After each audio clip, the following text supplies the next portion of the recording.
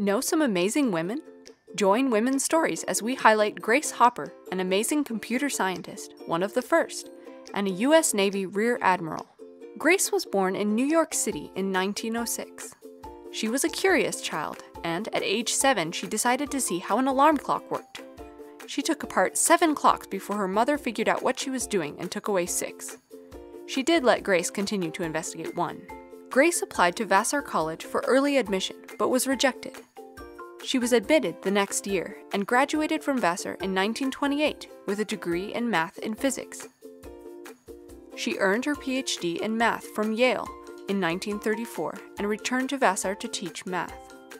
During World War II, Grace joined the U.S. Navy Reserves as part of the Mark I computer programming staff. While working on the Mark II computer, a pesky moth was stuck inside. Grace remarked that they were debugging the system. Today, we still debug computer programs, and Grace's moth is preserved at the Smithsonian. Next, Grace joined the team developing the UNIVAC-1, the second commercial computer developed in the U.S.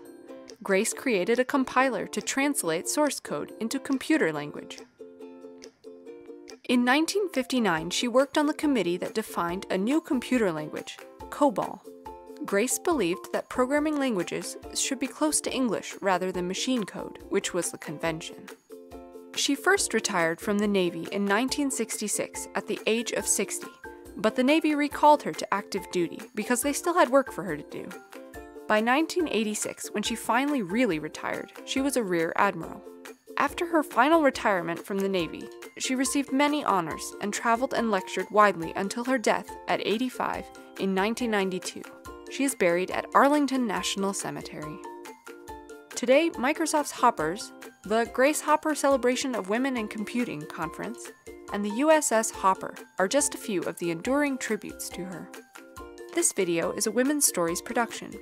Women's Stories is an open collaborative effort of women around the world to inspire, encourage, and celebrate women's lives.